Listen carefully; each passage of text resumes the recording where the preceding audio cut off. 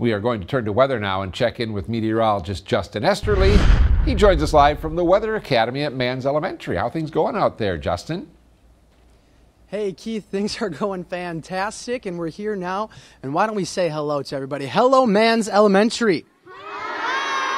Fantastic. We have been having so much fun here at Weather Academy. We've been learning about weather, how it runs, why it works. We learned about pressure. We saw some very cool experiments. We have a lot of fun activities here for them tonight, and we're going to continue to do those here over the next half hour, and we're going to check in again in a little bit. But let's just bring into the first forecast here. You know, it's been a very cloudy couple of days. In fact, the month itself has been very cloudy, and we've seen more of the same here today. Overall, looking out of Phoenix Park, pointing towards the Pablo Center, a lot of cloud cover out there still today. Temperatures haven't moved a whole lot in the mid to upper 20s.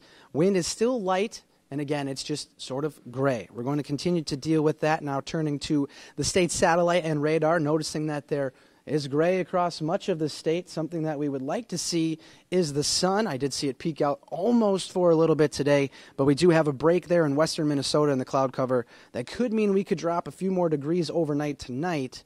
Still, though, it's going to be warmer as we go into the weekend. But overall, as we stand for tomorrow, outside chance of some partial clearing. It will remain cloudy with temperatures fairly steady for the rest of tonight. We are going to talk about the chances for some snow coming up in the full forecast. But while we wait for that, why don't we check in with some of these guys with me here and talk to them about how they think Weather Academy has gone. Have you had a good time so far?